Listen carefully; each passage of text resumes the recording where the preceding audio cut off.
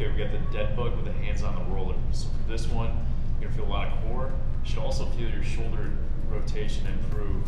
So to kind of test mine out in this video, specifically your shoulder internal rotation, so going this way. So I've got my shoulder glued to the floor, the back bit. I'm gonna try to go forward as much as I can.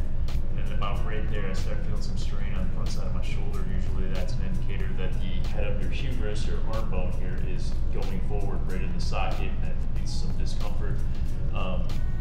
Improving that rotation can eliminate that and give you more range of motion. So what you're gonna do is you're gonna put your hands on the roller, lightly press into the roller, bring your legs off the floor, low backs into the floor. You should feel your abs even just holding this position. It's not going to be a significant amount, but it'll be a little bit of tension there.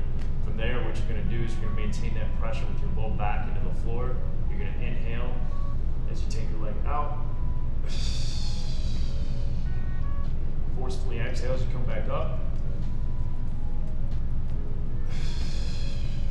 Repeat on the other side. I'm going to do 2 on each side to see if we get that effect on the shoulder.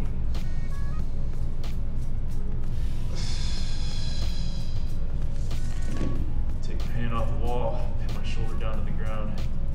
And now I got some extra rotation, and I don't even feel, I got more rotation and I don't feel that discomfort in the front of my arm.